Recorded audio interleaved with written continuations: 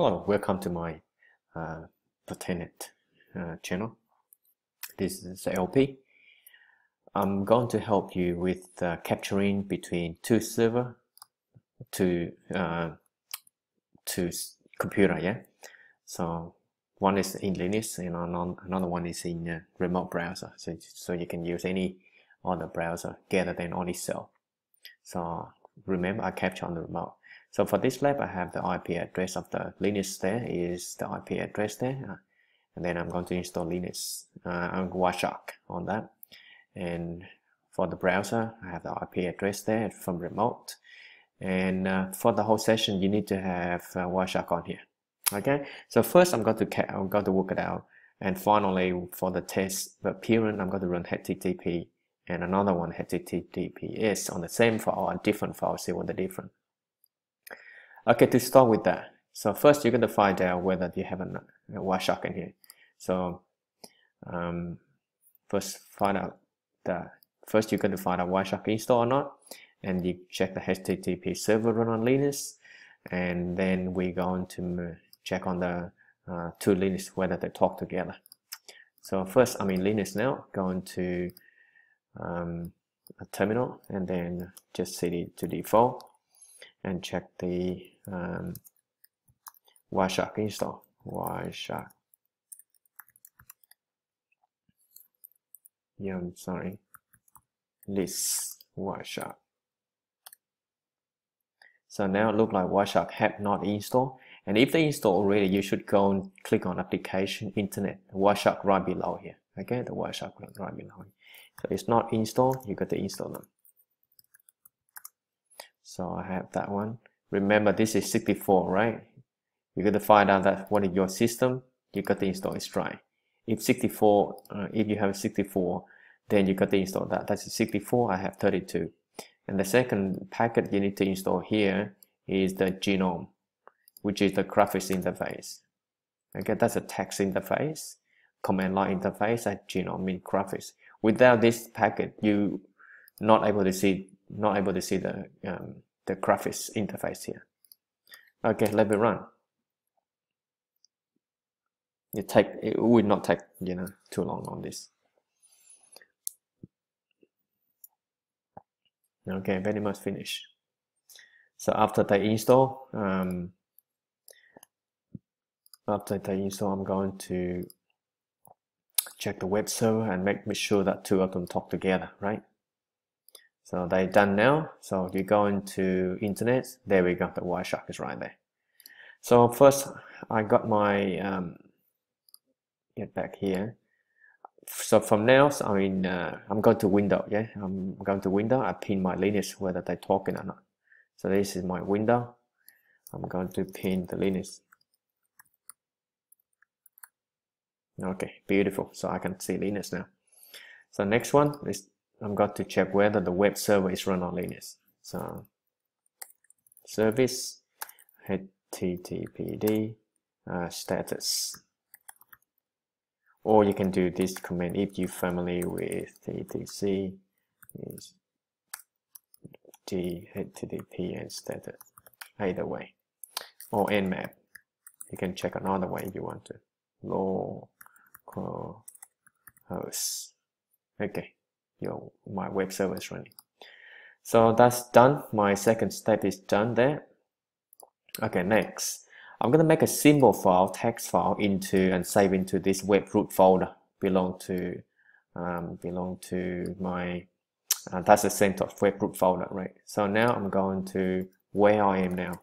I'm in root, so I'm cd to web root folder.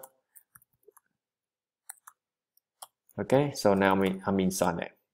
So I'm going to make a file nano example pass.txt example, right? I put in here is nothing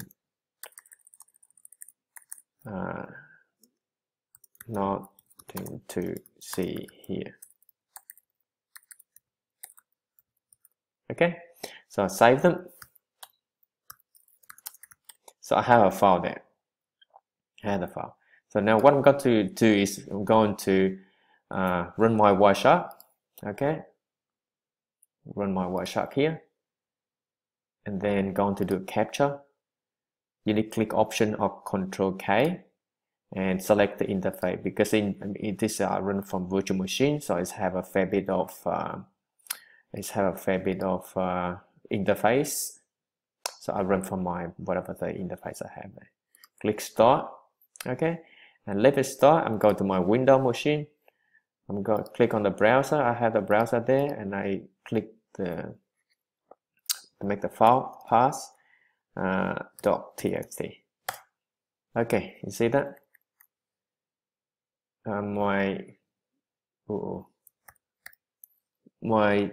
Basically you can see the symbol file there. Okay, I remove that. So that's my tiny for some reason my Linux in my window are just really small fonts. So that's what you see there. Now I'm going to my Linux. I stop the capture. Then I'm click on protocol. I'm look for HTTP, or you can search them if you want to. HTTP. It's come many of them. Okay, I have HTTP here. See that? There we go. Right there, HTTP get pass there. And you can click on the get password. You see what I get: font, string, direction, and the direction file there. See that? That's the file. But underneath here, I don't think you can see anything here. I don't see you see anything. So have a look at the next one. There we go. 200. And click on the content here. This is the lowest. Below here, the content. I also see nothing. Okay, and the light. Click on the light. See what the light. Here we go. Nothing to see. Okay, so the same thing that what we have in the file. So that's how to capture over the internet. Okay, for the next steps of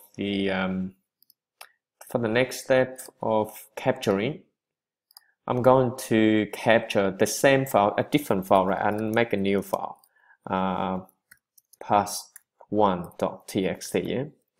And can you see me? Okay, so I make the new file in the web root folder, right? That's a web root folder, and the new file name, and I put something there, and then I save that, and then get out of there.